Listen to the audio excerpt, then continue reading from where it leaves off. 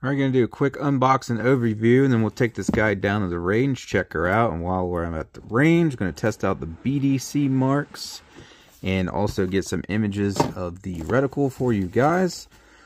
So this is their 1 to 10 power LPVO. They call it the Bear Power. There's some quick stats for you there.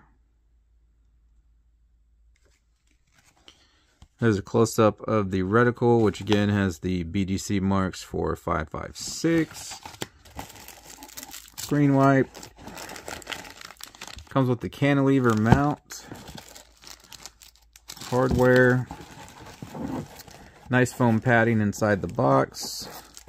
Got our battery there for the illuminated reticle. There's another battery for backup. That's nice. They send you two. Another little Allen wrench there. Probably for the resettable turret.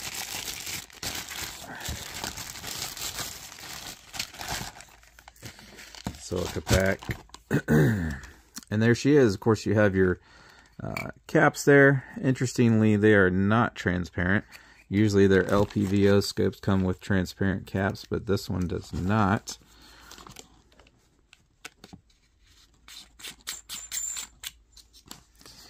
Yeah, that's what that little Allen wrench would be for there for the re-zeroable turrets.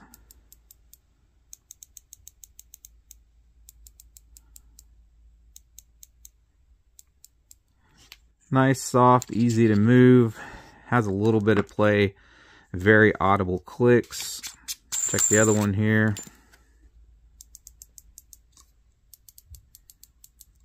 Same story on this side. There's a little play to them, but I do like the nice audible clicks, and it's very smooth. So under here is where you'd put your battery for the illuminated reticle. That's very smooth as well. Nice audible clicks for that. And then there's your magnification all the way up to 10x. Let's try that out. Okay. That guy's a little stiff, but not too bad. And they always wear in after you twist them a couple times, and they'll smooth up for you. Should have a diopter here under this cap, I believe. Yep. So get this guy going here. There we go. So there's your rear diopter, fast focus eye. Your standard shock proof, fog proof, waterproof. But what I'm most excited about is the fact that it is a 10x magnification on an LPVO. You know, back in the day, pretty much all you had was a 1 to 4 power for LPVO, and then when all the companies came out with the 1 to 6s, everyone was blown away by that, because 6x magnification for those several 100-yard shots was way better than 4x. Then a few came out with the 8s, and so now we're all the way up to 10x magnification on these LPVOs. So, I mean, I've shot 500 yards on only 4 power before, but it really kind of sucks. So 10x magnification is going to be great for those kinds of ranges. Alright, after a very rudimentary zero down here at 100 yards, literally just picking random items to shoot at until I hit them, I decided to go for these pieces of wood here, and then we move out to 200 and 400 yards to test the BDC marks.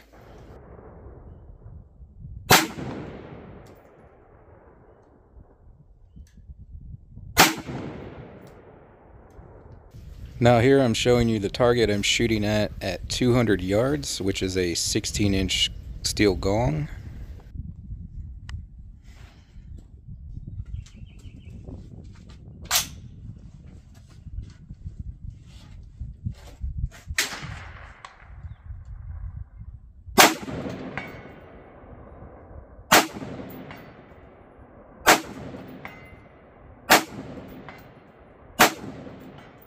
Should be able to hear all those impacts. Now the range was kind of busy this day, and I had other obligations I had to get done this day as well, so I didn't have the time to wait in between the busy range to keep running back and forth to set up new targets at different distances. But I wanted to try out the BDC mark for 400 yards to see how well it lined up. So what I did was I just aimed at the top of this wooden post that's laying down there on the 400-yard mound, and just shot at towards the top of that. And it's hard to tell in the video here, but it was actually pretty windy this day. I had about 10-mile-an-hour crosswinds, so that's why you'll see every shot does hit slightly off to the left, about a foot or so. But it placed all these shots down here at 400 yards, pretty close to right on that 400-yard mark. So I would wager to say that they're pretty accurate marks for the distances that they correspond to. And again, as I said, busy range. Every shot you've heard so far was not mine. So everyone you see kick up the dirt just to the left of that post, again, because the wind is pushing it to the left, those are my shots.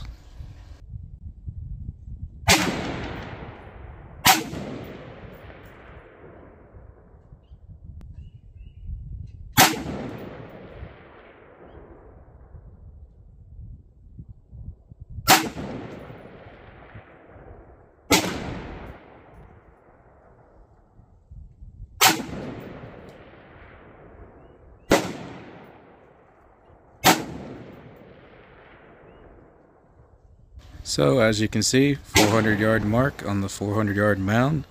It's putting them all right about where it should be, albeit off to the left due to the wind.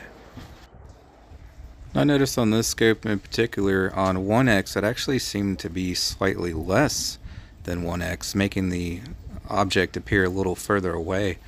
But to me, that's actually a good thing, because that's the whole point of an LPVO scope, is so that you can actually use it at extremely close range, because your normal scope, you know, even like a 3 to 9 power, 3 power is too much magnification. If the perp is right in front of you, you know, you bring it up and the field of view is going to be so small because they're so close, and it's going to be blurry and all that. So that's the whole point of an LPVO, is to be able to put it on that 1x.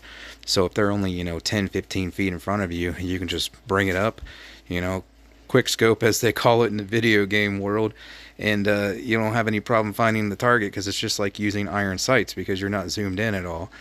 So with it actually being a little bit in the negative there, being a little bit smaller than what it actually appears to the human eye, I actually view that as an advantage, especially if they're extremely close, because, you know, you got to look through that tube. So I certainly don't view it as a disadvantage at all. If anything, maybe even a slight advantage. As long as you still get the advertised maximum magnification, which in this case being 10x, and I'm going to say you do, because like I've been in this range a ton of times, and I shoot out there 400 and 500 yards all the time, including with some, like I said, 4 powers and 3 to 9s and 3 to 12s and 4 to 16s. And I gotta say, I can tell out there at 500 yards that with it on 10x magnification, it is definitely 10x magnification, because it's definitely getting me closer to the target than some of my 3 to 9s do. So while 1x actually seems like a little less than 1x, 10x is definitely 10x all the way out there for sure. And just to give you an idea of what that looks like, I'm going to show you some various distances here on 1x and 10x. But before I do so, I just want to make a comment. This scope was insanely clear. Not only the reticle and the crosshairs and all that, but just the imagery and everything. And that includes up on full power 10x magnification. I was really impressed by that. I really thought that I was going to lose some clarity and maybe even get a little fisheye or something up on 10x. But if you get the diopter right, which for me it was set perfect from the factory, and you hold your head where it should be to get, you know, the best image, it does get a little more difficult to hold your head in the right spot once you're on maximum magnification. I wouldn't say it's extremely difficult, but I mean, anyone who shoots scopes a lot knows that, you know, once you're up on maximum magnification, that you got to be a little more diligent with where you hold your head in relation to the eye relief from the scope lens there. But as long as you got your head where it should be when you're on maximum magnification there, you can see perfectly through it, crystal clear. I didn't notice any fisheye or distortion or anything like that. Like I said, the imagery was crystal clear, and so was the reticle. And that's actually better. You know, usually the higher the magnification, the harder it is for these companies to keep everything crystal clear. And that's probably honestly why it blew me away so much, because the previous 1 to 8 power that they sent me, once I had it up on maximum power at the full 8x there, it was like a little kind of hazy around the edges, but this 10x having even more power, even more magnification, it is crystal clear all the way up on 10x. Didn't matter whether it was 100 yards, 200 yards, or 500 yards. So exceptional glass and clarity at this price point for sure. But anyways, here is that 100-yard mound on the minimum magnification all the way down on 1x. And please keep in mind that trying to get these images through the scope with my camera, it's not going to be absolutely perfect. So it does look, like I said, super crystal clear in all aspects in person to the naked eye. So looks much better in person than what you're seeing through the camera here. And your field of view here on 1x at 100 yards is about 114 feet. And there's with the illuminated reticle. And now maximum power 10x on the same 100-yard mound. As you can see, that just gets you vastly closer to the target there. That's a huge difference between 1x and 10x there. And your field of view at 100 yards there on 10x magnification is about 11.5 feet. And then there's with the illuminated reticle. As you can see, daytime bright, and as you can tell, I have the camera back away from the scope and all that, trying to get these images and such. You have no problem seeing that tiny center red dot there with it illuminated in the daytime. I just can't pick it up the greatest with the camera. Also doesn't help that it's next to that orange clay pigeon there. And while I'm on the subject of the center dot, that's about a 1 MOA dot, because there was a clay out there at 500 yards, one of those clay pigeons you see there, and it's about the exact same size at 500 yards with this on 10x magnification as one of those clay pigeons is out there, and those are about 4 to 5 inches across, so it's about a 1 MOA dot. Nice fine dot. Here's 200 yards on 1x.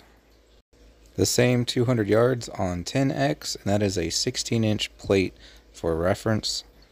And then with the illuminated reticle. And here's 500 yards on 1x. And by the way, guys, you don't get that golden collar on those crosshairs there. It's just because of where I'm having to hold the camera. And there's 500 yards on 10x. And as you can see, it brings you really close down there. You can actually see what you're looking at now. And then again with the illuminated reticle, and as you can see, that is full sun down there, and you can still see it. So if you need that illumination during broad daylight like that for like a black bear or something, you're gonna have no problem seeing that. So overall, guys, final thoughts on this. It's a really great LPVO for the price, especially to get a 1 to 10 that's crystal clear on any magnification at any distance. The illuminated reticle is daytime bright. For what it's worth, I have a ton of their scopes, and I have not had a single one fail on me yet. The only possible way I could see to improve this model at all would be just to make the turret clicks a little more crisp. Other than that, she's perfect in my mind. So if you guys want to check it out, again, link in the description. Thanks for watching, and I hope to see you on the next one.